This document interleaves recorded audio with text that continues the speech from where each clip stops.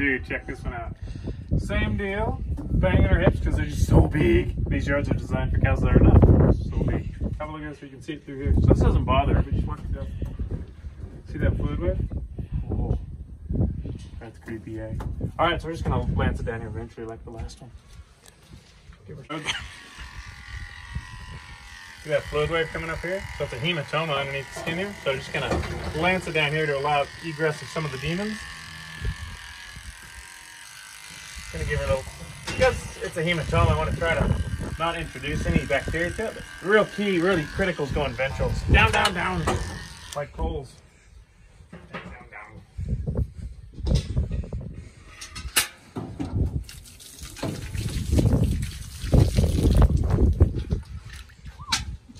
What do you feed these girls? I don't know. Can't help it at the moment. Oh man, what a great season, eh? When are you going to send your calves off? When they've eaten a lot. Yeah. Did you get any of your heifers into a grassy contract? Or your empties? Or they've already gone? Okay. Very weird. Alright, team. What's in there?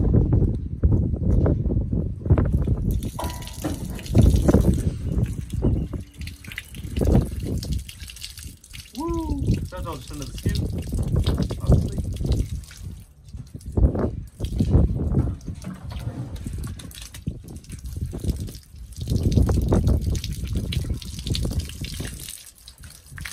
A bubbling crude.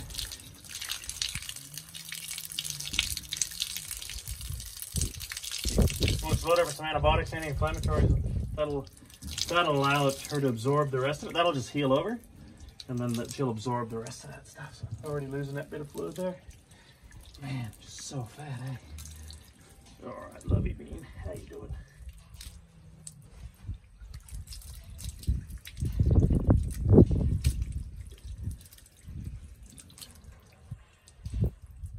No, what we don't want to do is close that up. Just leave it like it is. Yeah, we got good drainage.